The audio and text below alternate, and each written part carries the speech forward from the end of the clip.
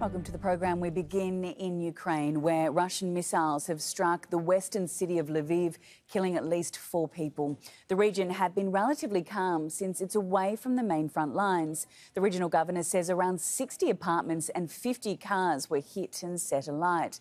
Dozens of people are said to be injured and the death toll is expected to rise. Hundreds of thousands of Ukrainians have sought safety in Lviv. Let's bring in Rob McBride now, who joins us live from the capital, Kyiv. Hello there, Rob. What's the latest coming out of that western Ukrainian city? Yeah, this does seem to be a significant attack in the very west of the country, and particularly in the city of Lviv, in a college district of that city. A number of buildings and dormitory buildings have been badly damaged, and in particular one residential complex right in the centre seems to have borne the brunt of this strike, with the top floors completely destroyed. The death toll now stands at 4 people killed, with dozens of others injured. Throughout the hours of darkness, throughout the nighttime, rescue teams have been there looking for any survivors pulling injured from under the rubble.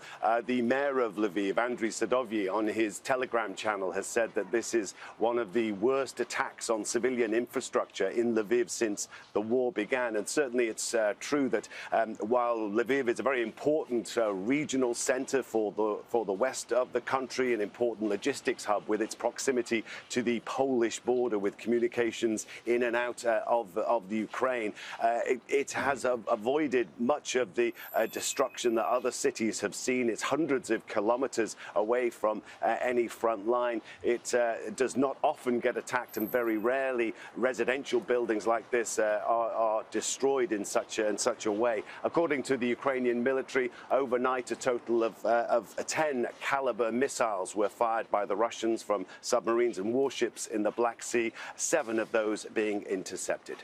And Rob, in another development, Ukraine's military is claiming to have carried out a significant strike in the east of the country, possibly destroying a Russian military base. What more are you hearing about that?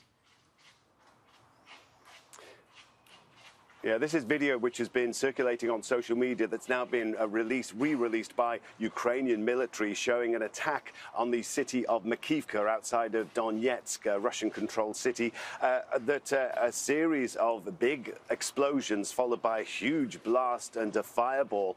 As often is the case, both sides, while accepting this has taken place, there are conflicting reports about exactly what we are seeing here. According to the Ukrainians, this was a Russian base and ammunition storage dump, which would seem to be borne out by the pictures of exploding ammunition.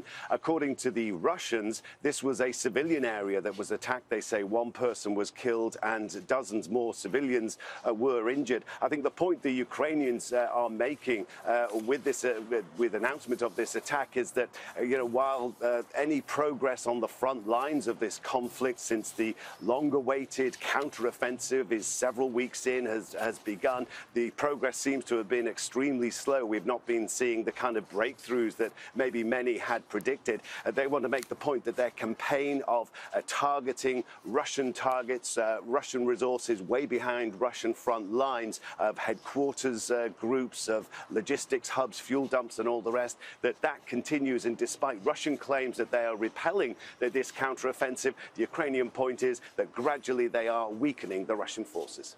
All right, thanks so much for the update. As always, Rob McBride in Kyiv.